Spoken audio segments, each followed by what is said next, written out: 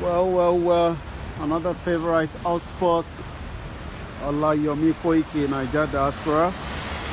As you can see, the Western world as bright as anything else, and it makes you wonder why Africa is in darkness. They've done everything within their own power, and here comes that boss that finally takes us home. As you can see, 24 hours electricity right in the United Kingdom. Unfortunately, it doesn't work like that in Nigeria. So it makes you think why it's so difficult. Can you move in, please?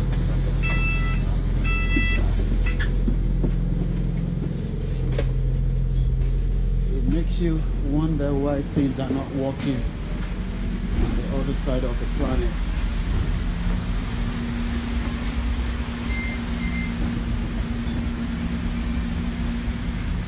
Again, as usual, my name is Olayomi Koiki. As you can see, things are working the way it's meant to be working. Why the Western world are not holding all our leaders accountable if they are not looking after the citizen, it's one thing. I was talking about a particular building at the beginning of my radio show this evening. I'll be able to show you a little bit of that building. It's a project that started and has now been completed. So many failed projects in Nigeria. Why all these projects start and it doesn't get completed is another question mark. As you can see to your left hand side is the building I was talking about when I started my radio show. Right there on your left hand side, that building started sometime, I think, around last year. As you can see now, it's almost at least about 80% completed. Why is it that most projects get started in Nigeria and they never get to finish? It's a big question mark. As you can see, there's a guy in there still working. I think the security. That could be an office or whatever it's going to be. But it's a project that started right in the middle of the center of London. Yet they were able to put all the safety net to make sure the project doesn't disturb any other person that is going their day-to-day activities. Why is a big question mark, 3-letter words. We've been talking about African only for how long, but yet things are still not working. When do we get that good government? When do we start enjoying it is a big question mark. We will continue to talk and we will continue to share. Sometimes some of the messages that we might be posting out might not be your taste, but the most important thing is we still have to bring it out. There's a lot of people that are angry and there will be a lot of fractions, but the question mark is we need a good government to be able to take us to the next level. It's only what they... Oh, thank you very much, my honorable Chief Bimbo Folayo. I just noticed you there. Thank you very much, NDDIS. For those of you that have missed that, you need to go back and watch some of the video clips on YouTube. I'm just trying to get my power bank. It's been a long day as usual. Like I keep saying, my wife was telling me whether I should stay home, and I said no, we have to do what we have to do. I have to be at the studio, and I'm grateful that a lot of people were able to tune in. And like I said, we'll be bringing in Onyi to come and speak to us at least about 15 minutes to encourage us and make us understand that, no matter how difficult or whatever you're going through now, we will all survive. What we need is good leadership. As long as we have good leadership that can lead not just Nigeria, but all the African leaders, then we will start enjoying the same thing we're all enjoying in Europe. Again, as usual, there should not be any reason why we should be all bitter with what is happening back home. Next week, Tokumba's Kitchen will be at Nigeria Diaspora in the studio, and we're also bringing a very important guest that is in town. She'll be coming to speak to us about child safety, not just in Nigeria. She resides in Lagos. You got to remember our children are very important, especially now they're on holiday. You have to keep an eye. You have to check if their child are telling you, I don't want to go to an uncle, or I don't want to go to an auntie. You might want to just cross-check the reason why, rather than putting the sentiment of the African, you know, that you know, they must go to somewhere, because a lot of children have been abused, especially, you know, in Nigeria. A lot of videos, a lot of graphic video we've been seeing in the last couple of days. You know, this particular lady will be speaking to us next week Wednesday on Nigeria Voices, where she'll be giving us the tips of what you should look out for to make sure your children are not being abused. Trafficking is still a big problem, but most important thing is poverty brings all these problems. You know, I keep saying if a state is not performing, they should add it to another state, and at least, you know, that will solve less problem, rather than, you know, making it difficult in terms of the civil servants that are working and that they're not getting paid. Again, thank you for those that logged in while we were having a radio show this evening. It's another beautiful radio, another good event. This weekend is another busy weekend. We'll be at Old Kent Road on Sunday. I'll be bringing to you a security summit that is taking place at the Westminster tomorrow. You know, Juliet Makapila and also Temitope Olodo will be there as well. Thank you very much, Lagun, for joining. I saw you enjoying yourself. You didn't take me with you. I saw how you were relaxing. I'm sure you're back now. Hope you had a good time. The most important thing is that we must all continue to say something. We need good leaders to lead us in Africa, to deliver us from the bondage. They have the access to the power now, but they have to utilize it properly. I was reading, you know, the Honorable Chief Bimbo Folanyo post just less than about half an hour ago, where, you know, he posted something to do with those that are wealthy and how humble they are. You know, these are what we are saying.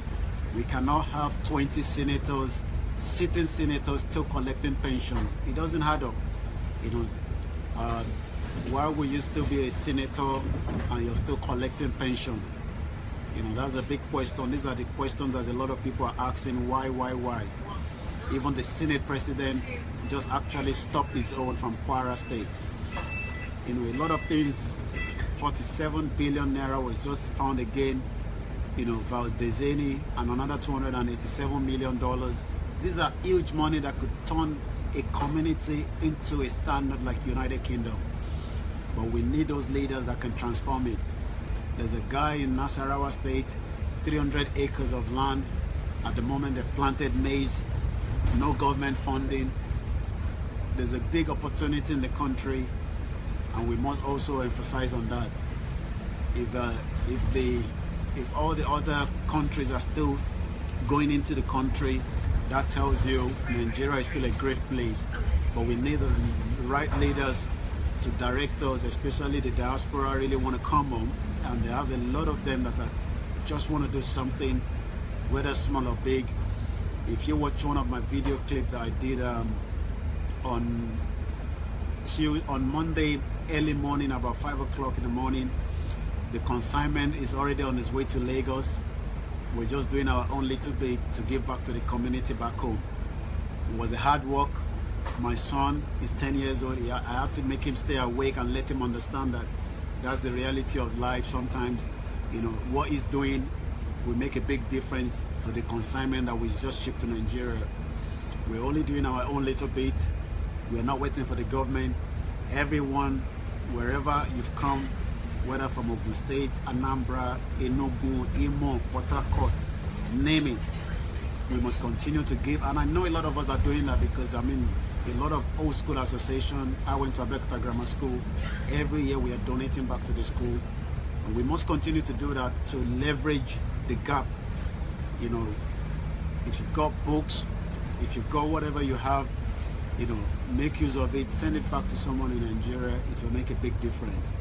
We're not going to leave everything to the government, but we must hold the government accountable at the right time. Again, as usual, my name is Olayomi Koiki. Thank you very much for everyone that have logged in and those that have been following us. It's another long weekend. African Fashion Week is coming up on Friday and Saturday. We'll be bringing that to you live and direct from Auburn. And then we'll be heading to Oak Kent Road, where Prince Eze will be launching his book. It's going to be an amazing evening. A get together, you know, a humanity for advocacy all the time. And all we can say is we have great Nigerians all over the world, but the most important thing is for us to continue to be great. We must be united. There will always be problems, there will always be misunderstanding, but as long as we can continue to be a united country, we will be able to pull out a lot of other African countries. A lot of African countries are looking up to Nigeria. So even those of us that are living outside the country, regardless of whatever misunderstandings we're all going through, we must continue to work together and we can pull that force. 2018, I'm sure a lot of you have been reading that there will be, you have to have your national identity card before you get a passport. But there was a clarity on that. I forgot to mention that on the radio. I'll mention that next week. But the magistrate, you know, Elijah Bilikisu, was able to speak to the High Commission, and this is what we are saying: we need communication needs to go out quickly before it becomes out of hand. You know, I believe, you know, we don't have to phone the High Commission before the High Commission will be able to tell the diaspora that you are not going to be part of that. In terms of 2018 January, if you're renewing or getting a new Nigerian passport, you must have your national identity number with you. So again, you know, these are things that the High Commission should be able to, you know, send out to the community, so that we don't keep hearing all kind of different diluted and undiluted messages. We're living in a global world now, and messages are traveling very fast, especially if they are not authentic. So we must be able to, you know, give out the right news. Again, do follow us on the Facebook, on Twitter, and we will continue to bring Niger Voices to you every Wednesday. We will also engage with the community with all your projects or plans. If you need the media aspect of it, do get in touch with us. And also, for those of you that are still thinking 2019 is far away, I can sleep and wake up and see 2019 is not far away. We must continue to tell, you know, those back home to go and collect their PVC. We are not campaigning for any party, but we must be able to tell you that the good leadership will be able to direct us to the right place we want Nigeria to be like. I mean, I keep saying it doesn't matter what time of the day you're traveling in Western world, as long as you're careful. There's a lot of problems. We saw it, was it in the news 2 days ago, where a jogger was pushed to the bus. We have a lot of lunatic people moving around as well. People are throwing acid, but the safety and security is still there compared to Nigeria, where it's very difficult if you're traveling. You know, at the early hours when I was traveling on Monday morning, just about 4 o'clock in the morning, I was still on the A406 because we were loading, and we did that for almost 7 hours. And I'm so happy now that the consignment is right on its way to Nigeria, and it will make a big impact to those that will be, you know, having access to those consignment that we shipped. Even my son was able to help out, and I made him understand the reason why. And a big thank you to you know, my cousin for making it happen as well, Olayomi. Again, these are just individuals doing their own little bit, but we must continue to push. We still remember the IDP, the last time Femi Arotokun, I believe he's in Nigeria now, you know, came on my show. You know, we could not raise a lot of money within the community for a project that is going to be helping out in IDP camps. We know there's a lot of problems. You know, our hearts bleed when we see citizens, our brothers and sisters living in abject poverty, whether in the north, in the east, in the south. Too much killing. There was a young boy, I just saw it on Facebook not too long ago. He was only trying to settle a problem in Lagos Island. He was shot dead. There's just too much problems. And the question is 3-letter words. Why? If there's less poverty, if anyone believes that if I'm not feeling well, I can go to the hospital, at least get a minimum treatment, which we all enjoy in Europe. If I'm not feeling well, I go to the hospital, I'll be taken care of. These are the little things that people are requesting and asking for as well back home, and that could then make a big difference. But the problem is those that are the leaders are not making this happen. And as long as you're not making this happen, it becomes a big headache. It becomes a big problem to the society, where we've now had so much ritual killings all the time, day in, day out. Yes, we must continue to love our culture, which I love so much, our heritage, but what we are seeing now is just too much ritual killing, and this is just about the poverty level in the country. There's poverty from the north to the south to the east. There's crude oil, but people are still suffering. There's mineral resources, people are still suffering. And a lot of meetings, a lot of paper. I was following the Twitter page of the Minister for Agriculture. Another paper was released again today. There's just too much policy papers that is not making any impact. People need real action. We've got too much PhD, masters, only God knows, but we are not getting the result that we want. And the question is why? Why is it taking too long for us to get a result? We need leaders that can think. I mentioned it during my radio show. Somewhere in Europe, I can't remember exactly which of the European country, they started laying solar panel for the street where electric cars will drive on top and it will recharge it. And we have abundance of sunlight all the time, and we can't convert that into electricity to all the rural areas in Nigeria. These are things that we ask why? Why is it that we are not doing things the right way? We're still thinking backwards. Even I was looking at the Minister for Transportation, in terms of the rail, we should be using a proper rail network to move goods. While I was taking the consignment that we're shipping to Nigeria, which is already on its way, yesterday to where we were loading, on our way back, I was showing my son on the A13. For those that knows A13 very well, there's a Ford motor showroom or whatever it is, right on the A13, and I saw a lot of cars have been parked on the train. And these are cars that they're moving, whether to Manchester, to Glasgow. They don't have to go on the road. The Nigerian roads are not very good yet. The trucks are driving on top of it. Accidents. We lost a sister in Gombe State. May her soul rest in perfect peace. These are the questions that people are asking. If you're not fixing the road, you're not giving us electricity, you're not giving us security, then you might as well just tell them to add your state to another state. But there's no point where having 36 states and we cannot feed the citizens of those states. The statistics through a post I was reading on Facebook, I need to confirm on that. Average Nigerians through the government is about 3,000 naira per head. And you ask yourself, how much is 3,000 naira? You cannot even use that to travel to Abuja from Lagos. I'm sure it's more expensive on the coach. So it's are we going to continue this way, or are we going to see those changes come 2019? I don't know. You need to ask yourself, are you going to continue watching someone like me talking, or are you going to start mobilizing people around you? You send money home, so you must be able to tell them, look, I can't send you money if you're not voting. You must be able to vote. I was reading a post, and these are details sometimes. I love reading the comments. When there's a lot of dialogue on a post on Facebook, because you learn a lot from the comments.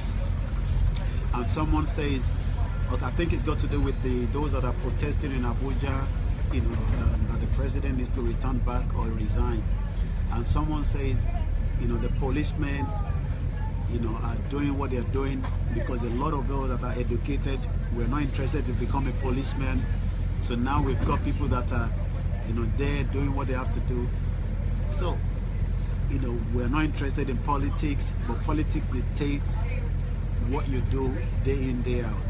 So there's a lot to discuss, but we will take it one at a time.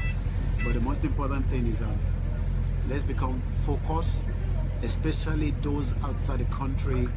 We must continue to bring the good image of the country, because one Nigeria created problems, every Nigeria is carried along.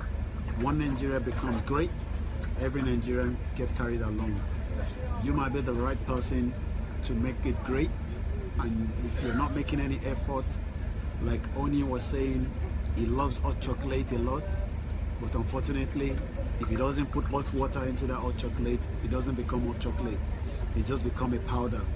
So, are you just someone that's still waiting to put hot water to make what you're thinking or what you want to do to be great? Are you a farmer? Are you a innovator? Or you technology, business, whatever it is that you're doing? Until you had hot water to eat, you won't get the result. I don't want to disturb a lot of people on the bus. I didn't have enough time to start talking before the bus came. But again, my name is Olayomi Koiki, and it's always a pleasure to have you watching. Have a good evening, and I'll be speaking to you maybe tomorrow when I'm at the security summit that is taking place at Portico House. Thank you very much, Temitokpe Olodo, for sending me a private VIP ticket. I'm really pleased. I'll try, to be there myself tomorrow, and also on Friday we're bringing to you one of the biggest, the finest African Fashion Week. You don't want to miss that. Who know like Africa wear now? We are all proud of our African attire. This is an event that has been taking place for the last few years, since 2011. Nigeria Diaspora is a media partner, and we're bringing it to you live on Friday and also on Saturday. Then on Sunday, we'll be heading to Old Kent Road, where I'll look forward to the book launch, Prince Eze. It's going to be a very beautiful evening, networking, and we'll be bringing that to you live as well for those of you that are not in the United Kingdom. If you want to attend that event, make sure you send an email to him so that they can log you in so that you'll be able to attend. It's always a pleasure to have every one of you. Olayinka, thank you for joining all the way from Ikorodu. I hope the Bado problem has been reduced a little bit. Thank you, Abimbola Thomas Adebayo, for joining as well. Chibimbo for Lion, one of the great men in the United Kingdom, doing great things, making things happen. Thank you for joining. Kolade O Alabi, thank you really for joining. Adebimpe Morolake, thank you very much for joining. Lagun Akinloye, the big man himself. Olawale Moshood Saka, thank you for joining. Tayo Akiyemi, I believe you were my first audience that joined. And for those of you that have not seen your name, I know sometimes Facebook doesn't show all the names of those that have logged in, but I say to you, thank you very much for joining. And it's time for me to say Odabo, and I'll speak to you sometime tomorrow. Be safe. Sometimes stay away from the trouble. A young guy lost his life at Lagos Island just trying to settle a problem. May the soul rest in peace. May the family he left behind continue for them to be able to, go through the pain. Dog Papa all the way from Reading, I cite you, making things happen. You must follow this guy. All these your dogs. When are they going to come down to my show now? We need to work something out. As long as they behave themselves. I should have you on the show very soon. Dog Papa should be working with the Nigerian police very soon. I've had a conversation with him before. When it comes to dog handling, these are real experts. So we should be bringing him to speak to us on the radio sometime very soon. Maybe with one of his dogs, but not 3 dogs though, because me, I'm scared for dog. Anyway, hello, how's your missus as well? Say hello to her for me. Thank you very much. Good and have a good evening.